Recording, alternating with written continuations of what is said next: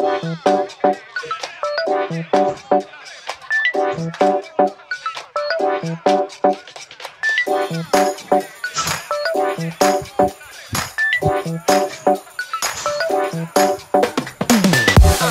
back. In today's class, we will be discussing about multi-product break-even analysis. What did we study in the previous class? We studied how to find out the break-even point when there is only a single product.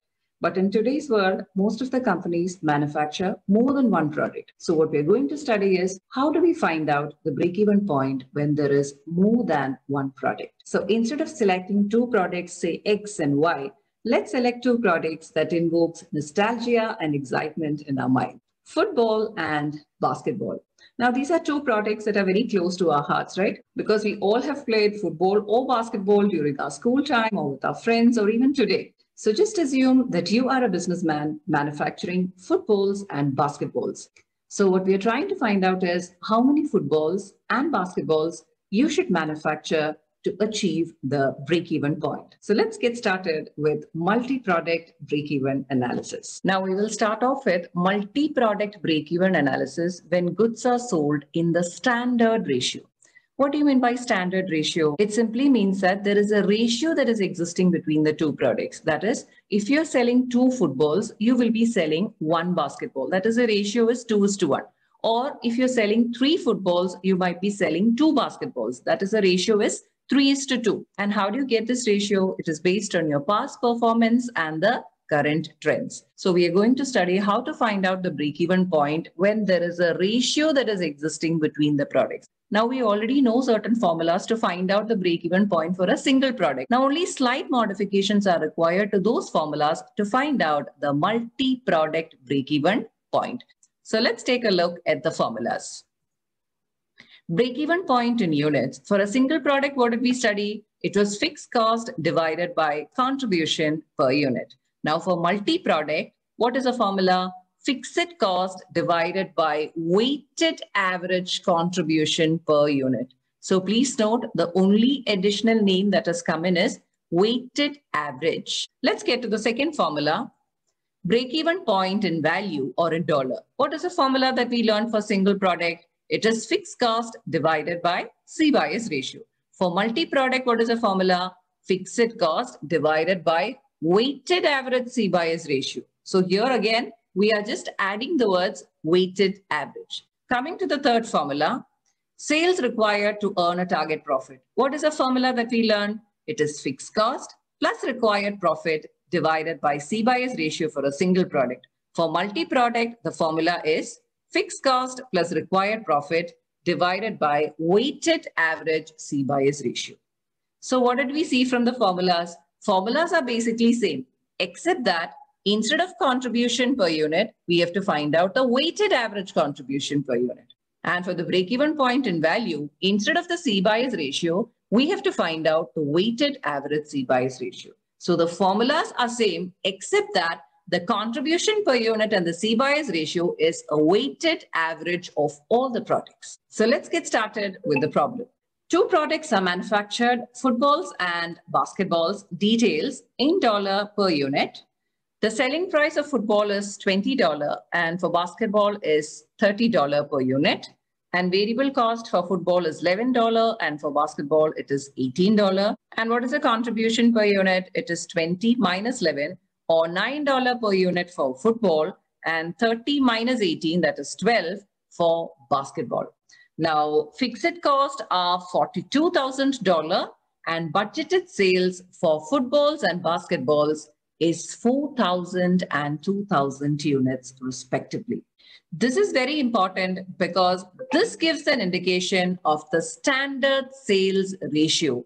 How many footballs are selling for how many basketballs? So what is the sales units ratio? So sales units ratio or the sales units mix is 2:1. How did I get 2:1? It is simply 4,000 is to 2,000 simplified. Because in 4,000 and 2,000, the common factor is 2,000. So I've divided both by 2,000 to get the sales unit mix in its simplified form. That is 2:1 is the standard sales ratio. Now explaining further, what do you mean by the sales units ratio of 2:1?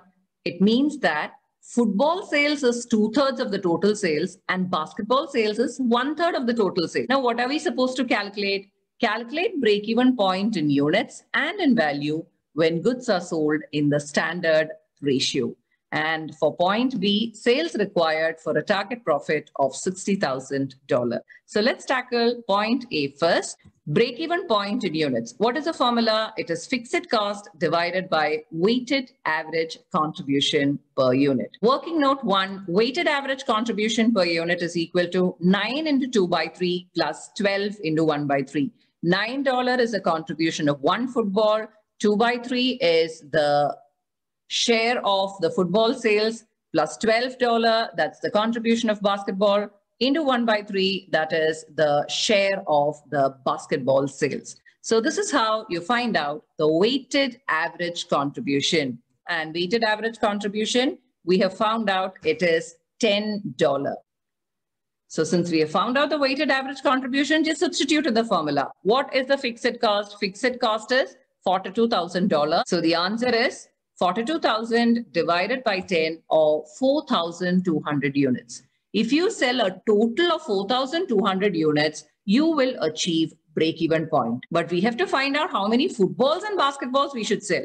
Simple. Out of this 4,200 units, 2/3 is the share of football. So how many footballs are we selling? Football is 4,200 into 2 by 3 or 2,800 units. And basketball, it is 4,200 into 1 by 3 or 1,400 units. So this is how we find out the break-even point when there is more than one product. Here we have found out the break-even point in units alone. How do we convert it into dollar? Simple. Just multiply it with the selling price. So break-even point in dollar is equal to, for footballs, it is 2,800 units multiplied by the selling price of 20. So into 20. So we get the break-even point in dollar, that's $56,000 for football. And for basketball, it is 1,400 units multiplied by the selling price of 30. So it is $42,000. So we get a total of $98,000 as a total break-even sales in dollar. Now, what have we done here? We have first found out the break-even point in units, and then we have found out the break-even point in dollar by multiplying with the selling price. Now we can find out the break-even point in dollar directly instead of first finding out the units and then finding out in dollar. So let's see, how do we find out the break-even point in dollar without finding the break-even point in units? So the formula for break-even point in dollar is fixed cost divided by weighted average C/S ratio. So what is a weighted average C/S ratio? Let's go to working note 1. Weighted average C/S ratio is given by the formula. Think about the formula of the normal C/S ratio. What was it? It was contribution divided by sales. So what is a weighted average C/S ratio? It's just total contribution divided by total sales. So let's substitute the figure. So what is the total contribution? One football contributes $9. And how many footballs are we totally selling? 4,000 footballs. So what is the total contribution? It is 9 into 4,000. And what about basketballs? One unit of basketball contributes $12. And how many basketballs are we selling?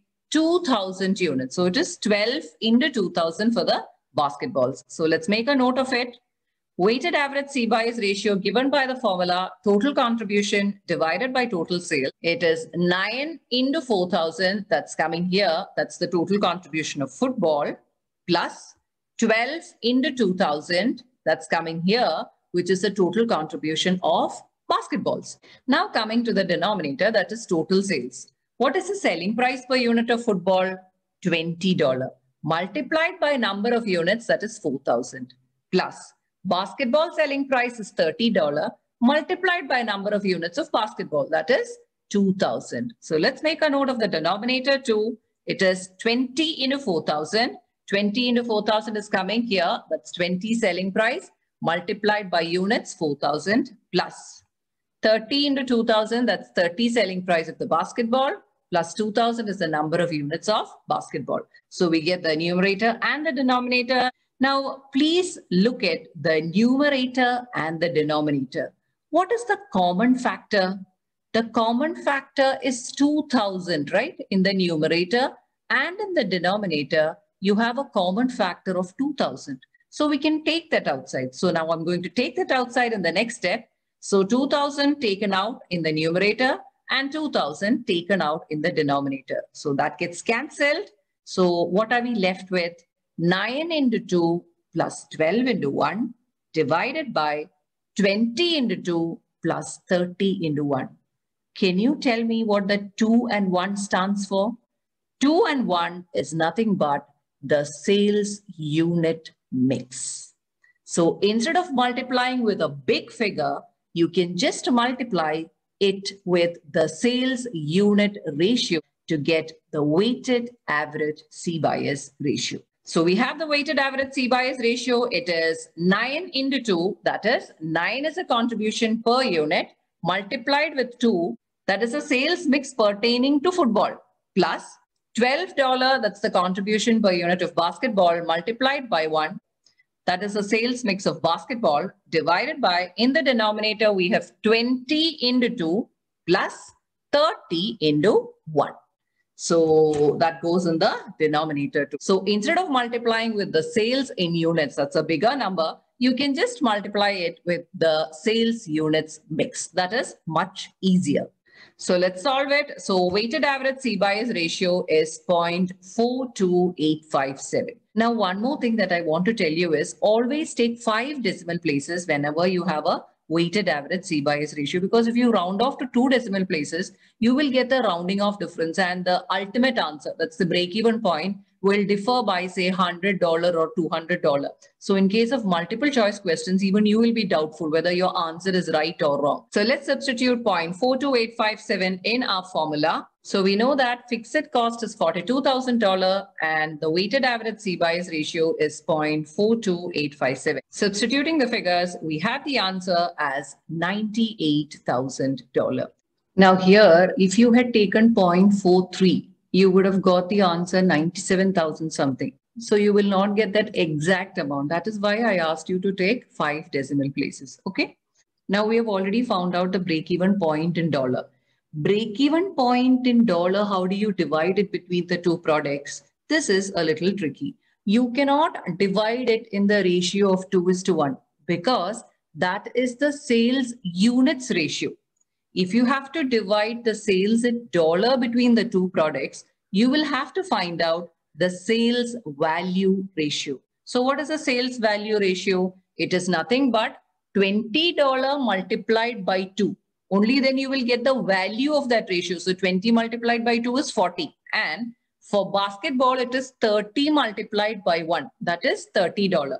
So the sales value ratio will be 40:30. 40 is 20 multiplied by 2 and 30 is 30 multiplied by 1. That is how I got the sales value ratio of 40:30 or 4:3. So always put in your mind, the break-even point in dollar can never be divided in this ratio, that is 2:1 ratio. Always it is to be divided in the sales value ratio. So always you have to find out the sales value ratio and then divide it between the two products. So we will be dividing $98,000 in the ratio of 4:3. So for football, it is $98,000 into 4 out of 7 because it's 4:3. 4 plus 3 is 7. That's how I got 7. So $98,000 into 4 by 7 is how much? $56,000. And for basketball, it is $98,000 into 3 out of 7. So it is into 3 by 7, which is $42,000. Now we can find out the break-even point in units. How do we find out the break-even point in units? Just divide it by the selling price per unit. So break-even point in units is, for football, it is 56,000 divided by selling price of 20. That is 2,800 units. And for basketball, it is 42,000 divided by selling price of 30. That is 1,400 units. So what did we learn today? We can either find break-even point in units and then find the break-even point in dollar, or you can find the break-even point in dollar and then find the break-even point in units. We have formulas for both. So always look in the question. What have they asked for? Have they asked for break-even point in units or have they asked for break-even point in dollar? So accordingly, use the formula. Now, there was a B part for the question, that is sales required for a target profit of $60,000. So what is the formula? It is fixed cost plus required profit divided by weighted average C/S ratio. So we know that fixed cost is $42,000 and the required profit is $60,000 from the question, and weighted average C/S ratio we had already found out as 0.42857. So what is the answer? The answer is $238,000, which means that if you have a sales value of $238,000, you will get a profit of $60,000. With this, we end today's session. So I hope the concept of multi-product break-even analysis is clear for you. If you've understood the concepts well, do click the subscribe and the like button. So thank you for watching and have a great day.